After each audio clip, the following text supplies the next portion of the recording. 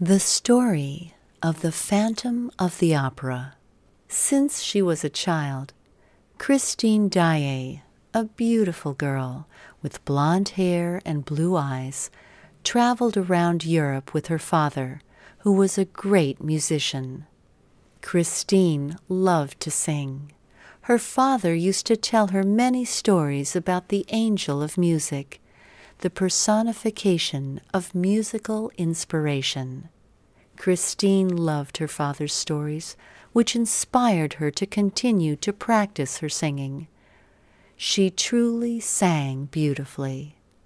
When they arrived in Paris, Christine met a young boy called Raoul. Since they both loved music, they became great friends. Christine liked Raoul very much, and Raoul felt the very same way about Christine. But her father had to continue his travels around Europe, so Christine had to say goodbye to her dear friend Raoul and resume her journey. After many years had passed, Christine came back to Paris. She had grown into a beautiful woman with a lovely voice, and she was given a position in the chorus at the Paris Opera House, which is called the Palais Garnier.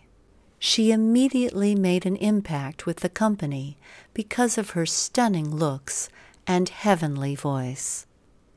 Very soon afterward, she began to hear a hauntingly handsome voice that would give her advice on her singing. "Are you the angel of music?" Christine asked.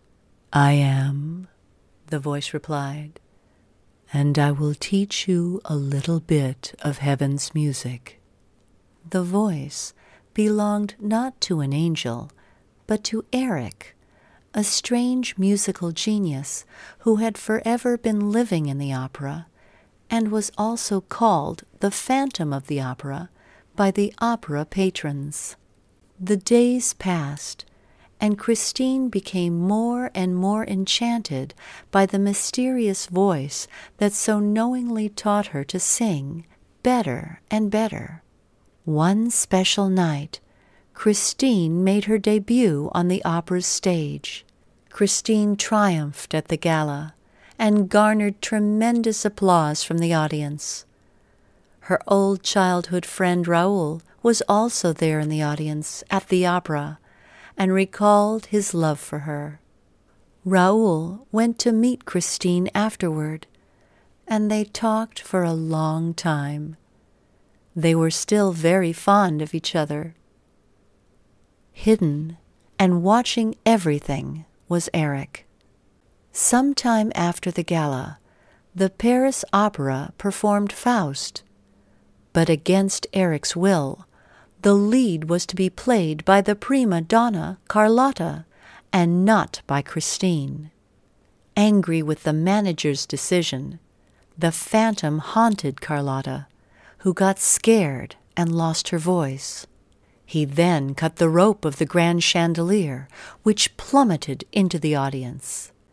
In the middle of the confusion, a masked Eric kidnapped Christine and brought her to the cellars beneath the opera stage where he lived, and there he revealed his true identity to her.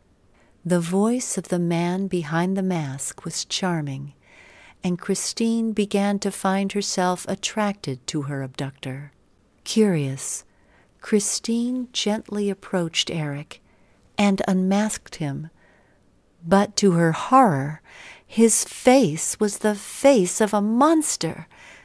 Seeing how scared Christine was of him, Eric ran from her in pain and sadness. The following night, during another production of Faust, suddenly a big cloud of smoke appeared, and the lights went out. Eric jumped onto the stage and again took Christine with him.